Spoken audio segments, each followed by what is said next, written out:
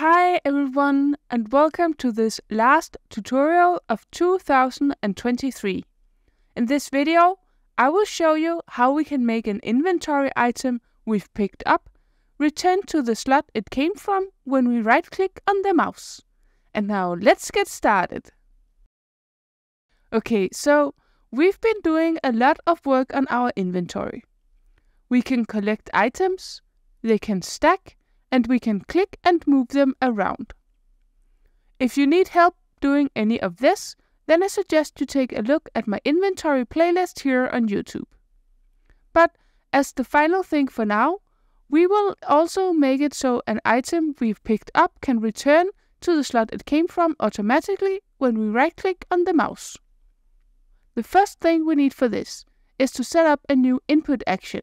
So let's go to the project settings, input map, and then add a new action called right click, and then add the right mouse button event to it. Now we need to check if this action is pressed. We can do this in the Godot input function. If you followed my inventory tutorials so far, you will already have added this earlier, when we started to move things around in the inventory. It's only relevant to check for right clicks if we have an item in the hand. So let's add a new if statement at the top of the input function that first checks if we have an item in hand, and then checks if the right click action is pressed.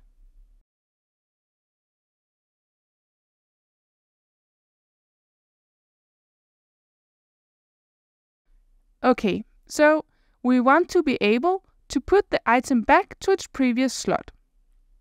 So let's create a new put item back function. And then we call this function down in the input function inside the new if statement we just added. Now our new put item back function should be called when we have an item in hand and right-click on the mouse.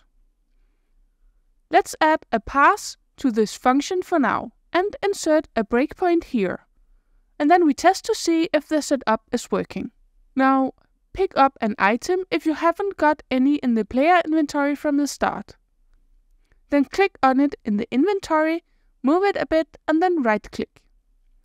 If everything is working as expected, the program should now break in our new put item back function.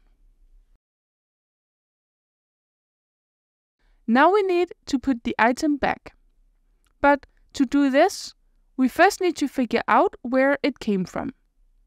The easiest way to do this is just to add a variable at the top of our script that can keep track of the index of the slot the item in hand came from. I'm setting this to -1 as a start. And then we need to find where we pick up an item and update this new variable correctly. So, in the take item from slot function, we update this new variable to be the index of the slot the item came from. We are of course also picking up an item in the swap function, but in this case we already know that a new item was placed in the slot, so the slot isn't available anymore, which is why I won't update the old index here. We also need to find the places where we remove the item in hand, and then set the old index to -1 here. This is in the insert item in slot function, and when we join items in the stack items function. Okay, so now we should be ready to put our item back into its old slot when we right-click. But remember that in some cases the old slot will be occupied by a new item. So in the put item back function, we first check if the old index is less than 0. If this is the case, then we don't have a slot to place the item in hand in yet. What we need here is a way to find the first empty slot available. To do this, we first use the array's filter function to find the slots from the slots array that are empty.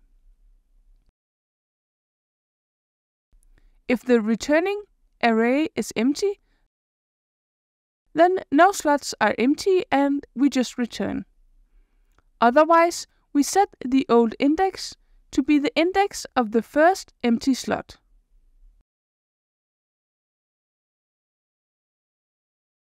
Now we know that the old index variable holds the index of an empty slot. So we use this to get the empty slot. And then use the insert item in slot function to insert the item in hand into it. Let's test and see what happens.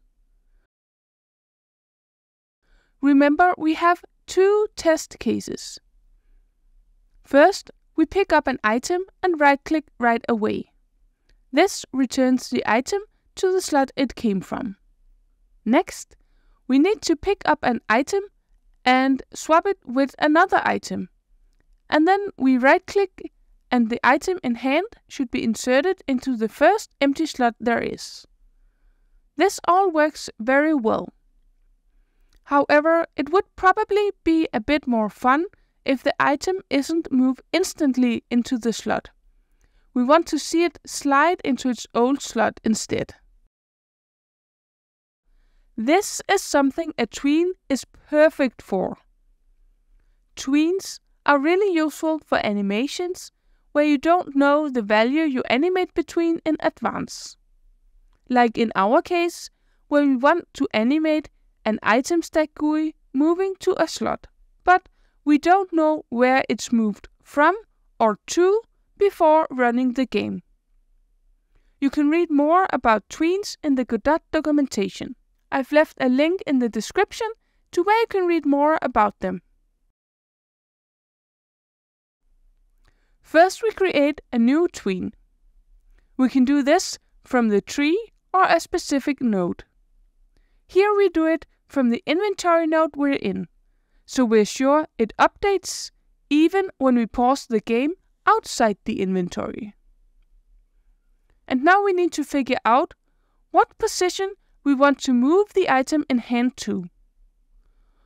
We need this to be the middle of the slot we want to insert it in. So we set the target position to be the position of the target slot plus half the size of the slot. And finally, we use the tween property function to set up the tween. Here, we first specify the object we want to animate using the tween. This is the item in hand. And then we tell it what property of that object we want it to change. In our case, this is the position. Then we specify the value we want the property to have once the tween is finished.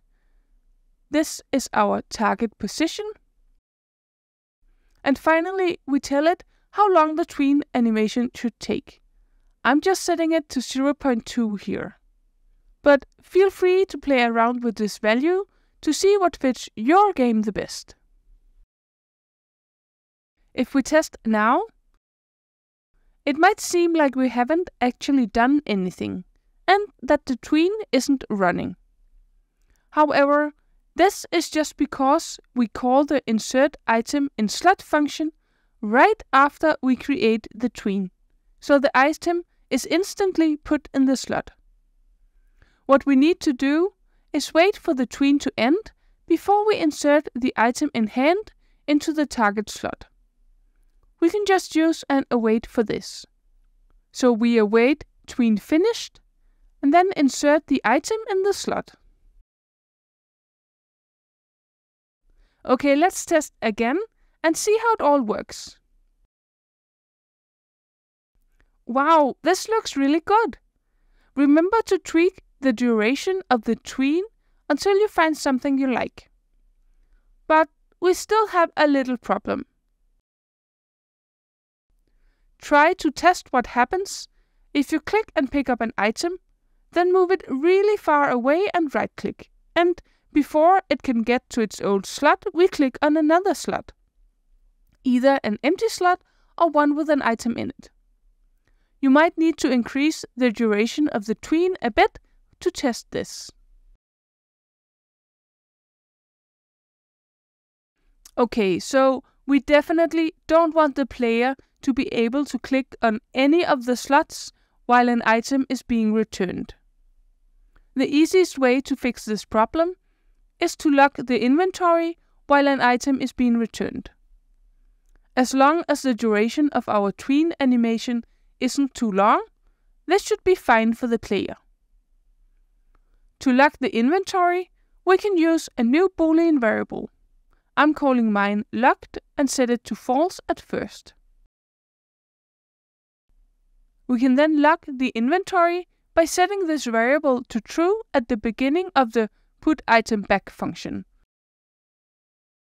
and then set it back to false at the end. Now, for this to work, we need to check the state of this locked variable at the top of our onSlotClicked function and return if it's true.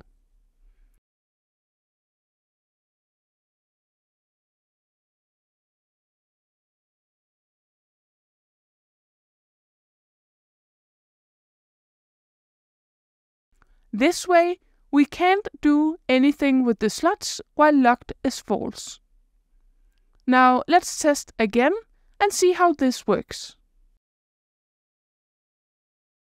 And that was all for this episode.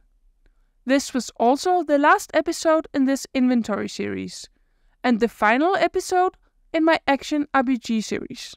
But don't worry, I will be back in the new year with a lot of new content that I'm sure you will find helpful, including new things you can add if you're making an action RPG or something similar. I'll just be changing the overall format for the channel a bit, but more on that in the new year. If you like this video and want to see more like this, then please like, subscribe, hit the bell and all that. Bye!